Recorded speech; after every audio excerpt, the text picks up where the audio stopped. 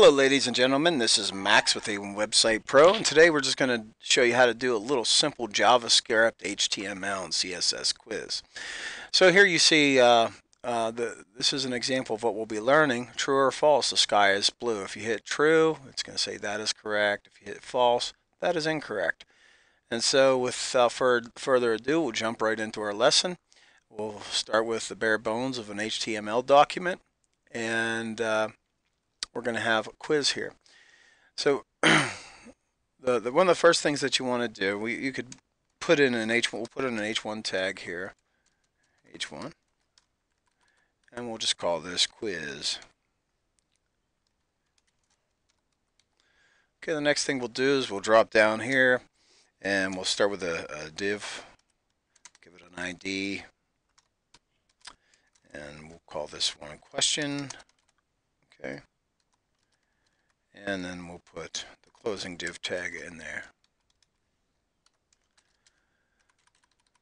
And then we'll ask the question, true or false? The sky is blue. Okay, so let me go ahead and save this, and we'll go ahead and load up our index file right here. And you can see it's starting up. So we have our H1 tag, true or false, the sky is blue. Next thing we got to get into is putting our buttons in. So we're going to go down here, start with a button tag, okay, and go ahead and copy them, paste it right below, and this one will be our true button, okay. This one here will be our false button, okay. And so if we save that, check out our HTML document, we could see that we have our buttons true or false, but they're not functioning. They're not doing anything. So that's where this JavaScript is going to come in handy. So right here, we're going to jump down below the buttons and start with our script tag. We're going to go right in here and type in function. Now we're going to use TRUEE. Now the reason why we don't use true is because it's already a function within JavaScript, so we don't want to confuse the program. So we're going to do it like this. Now when you're creating functions in JavaScript, it's always function, the name of the function, open and closing parenthesis, open and closing curly brackets, okay? Then we go inside these curly brackets, and that's where we could start making the magic happen. Okay, so what we're going to do is type in document dot get element by ID. Okay, now here I'm targeting the document get element. Well, it might help if I spell it right.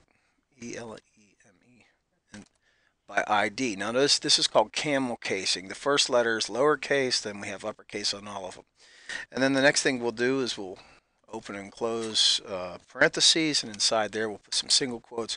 And what we want to do is we want to target the div ID of question. So I'm just going to copy that, put that right down there, and then we'll put dot inner HTML just like that equals quotes. All right. So now this is the one true, and then we'll say if that's true, we'll say that is correct. Okay.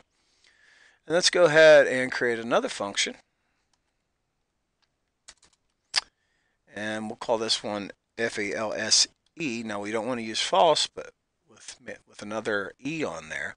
And here we will target the same div of question, but we'll say that is not correct. Okay. And finally, we have to include these functions in our buttons on the onClick event. So inside the button, we'll type in onClick equals, okay, and then we'll call our function of true and our true one, and then let me just go ahead and copy this little thing, be more efficient.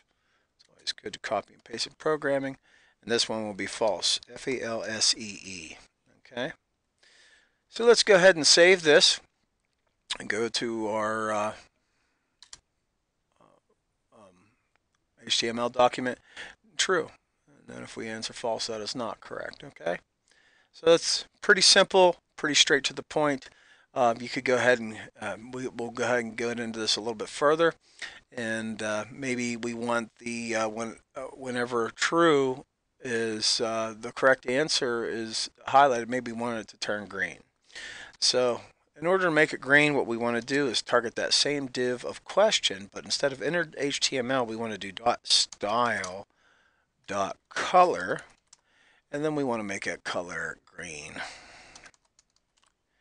Okay, and then of course, if they click the false one, we're going to make that color red. Okay, so here's what's going on. We're still targeting the, if true is clicked, these things are going to happen right here within this function. If false is clicked, these things are going to happen, right? So let's go ahead and save that. Make sure we get our color change whenever we click on our buttons. True or false, the sky is blue. We got the green color there. If we hit false, then we have the red color. Let's say that we wanted to change the text to all uppercase. Well, let's go ahead and do that. And that we're going to do that with another style. So actually I could copy this and paste that in there and type in text transform. And notice I'm camel casing text transform because that's the way they do it. We'll type in uppercase, just like that. And I could actually use this exact same function for the false button as well. Okay, so let me go back to the HTML document. And if I hit true, if I hit false, I'm not getting the uppercase. So let me see what I'm doing wrong here. Oh, I misspelled transform. Text transform.